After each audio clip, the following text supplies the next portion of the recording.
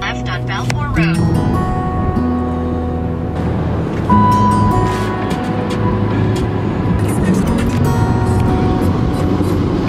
Alright everyone, so I just got here to SFO right now. I'm sorry, I know I didn't film it all the last couple days as I was in San Francisco. I just really want to spend quality time with the family. So let me go ahead and get inside the airport really quick, then I'll see you guys in a second. Peace.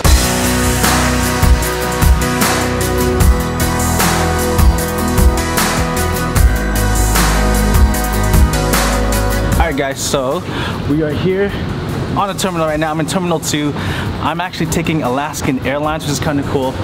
I'm here a little bit early because I was worried about traffic. But yeah, man, it's been quite a journey being here for Thanksgiving with the family. I can't wait to go back home and start working. But let me get inside really quick.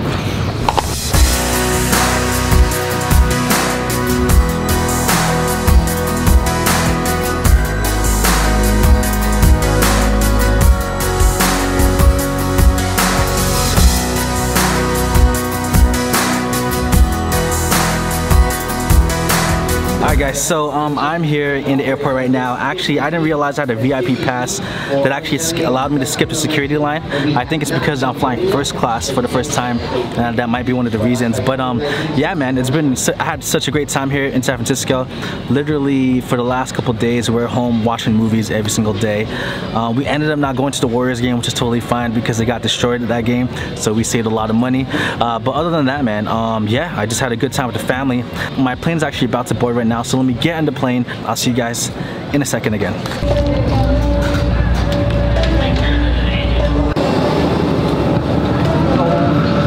For the record, I'm done trying to make y'all comfortable.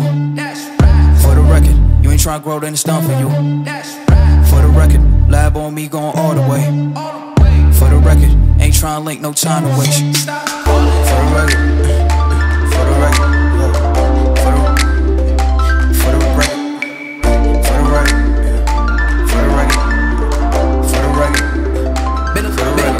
Too nice for y'all, now I gotta up price on y'all. Snake eyes on dice for y'all, shoulders on ice for y'all.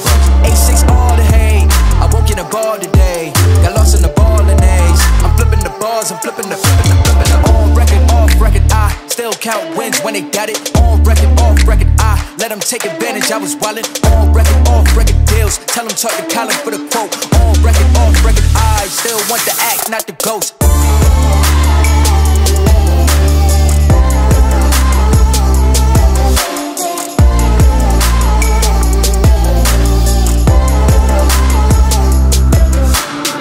Alright guys, I'm here back at work right now. I'm back here in Southern California. I came back from San Francisco and it has been crazy busy, man. It's good to be back home, to be honest. Actually, I am getting off work right now. There's literally here, I'm in the middle of the office. There's literally no one here. And so I was here with my boss until 6:30, which is now, trying to solve this bog. Okay, this camera's heavy. But yeah, so we were here just talking about stuff. But one of the things that we also talked about was how, you know, there are certain things that people can do that can help you get a job, right? There are things that certain people can do, even if you're not as qualified, to make you stand out. And I thought that this was very interesting to talk about because, oh, hold on.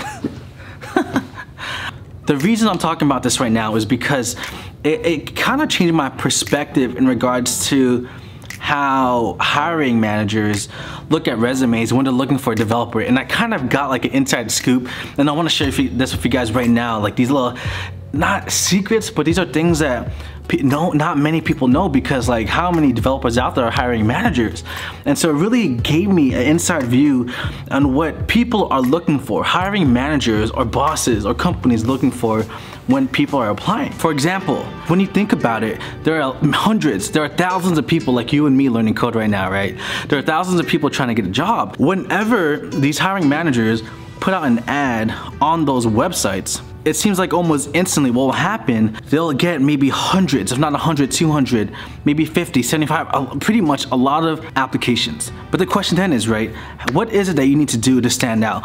What is it that you need to do to make sure that as a hiring manager, pretend that's you receive hundreds of emails, what are the few little things that someone can do to make sure you can stand out? For example, I asked them, one of the few things someone can do to make sure they stand out is number one, a cover letter. More than just a cover letter that's very personalized. The cover letter that can show that you have actual interest. Because when a hiring manager receives hundreds of different applications, I mean, you literally see almost the same kind of application. You see all these different names, some of them you can't read. You see some people from out of state, some people are in the state, but maybe they live far away from where you are, right? Those are the small things they can use to differentiate if they should hire you or not. But even more than that, what a cover letter does is it shows that you took the extra effort. And what I mean by this, so let's say that you don't even qualify as much as other people. Let's say there's people who are very qualified. But let's say even if you don't qualify, there is a chance, a really good opportunity, that if you write a good cover letter, that could up your chances of even at least getting an interview or then considering you. Because you have to think about it, more than even just your skills, what are they looking for are people who can fit the company, right? But now, even more than that, what a cover letter does is that it shows things that a resume can't show. For example, like what my boss actually mentioned, a cover letter shows that you take initiative or you really want it. There are people who will not send a cover letter. That means they don't really care. Then why would that hiring manager want to interview them? But now, like, even more than that, what's really interesting, and I kind of know this is actually what I did to get my first developer job, which is something I kind of didn't really emphasize in my last videos, is this. Now, one thing that I did to actually help me get my first developer job, when I actually sent in my first resume to my first developer job, no one got back to me. So what did I do to make sure that I could have a fighting chance to even get the job because no one got back to me? I called the company. I asked for the CEO and I told them, I'm a developer. I see that this is how your company is like. You guys have these values. I have the exact same values. I know I'm not the best one out there, but I showed them pretty much how much I wanted the job. That is why she was willing to meet me at the office when they were closed. And because I did a follow-up call to my email to see if they received my actual resume, that Saturday he gave me the job. Okay. So this is what I'm honestly really trying to say. What extra effort are you making or are you doing to make you stand out? These hiring managers literally receive hundreds and hundreds of emails, applications. They hear the exact same thing. They read the exact same kind of, this is why you should hire me resume all the time. But what is it that you're doing to stand out? Why are people not responding to your emails, to your applications? Maybe because you're not showing that you want it bad enough. So this is why you're not getting hired right now. It's because you're not putting that extra effort. When you send an actual application, are you making a follow-up call? Are you taking the time, if it's a company you really want to work for, are you actually taking the time to actually write a good cover letter? Now, I'm gonna end up making a cover letter video next week in regards to, let's say there's an X amount of company I want to apply to, right? And what is it that I can write about based on what I see on their website or their YouTube videos that can make me stand out? What are you doing to do that? So this is gonna be a really quick video, but I pretty much really want to emphasize more on my last video in regards to, why is it that maybe you're not getting that interview and what you're not doing that you can do to make sure you could get that next step, which is land an interview to bring you just a little bit closer to landing your first developer job. But anyways, guys, it is late. It's about 7 o'clock now. I need to head out and go home. I'm heading out and I'll see you guys later next week. And if you made it this far, to the end of this video, please let me know in the comment section below.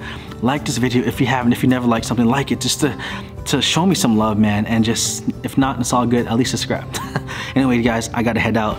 I'm literally here by myself again. So I'm gonna end the video here. This is Krishan. This is Lifewell Developer. And I'm out. Peace.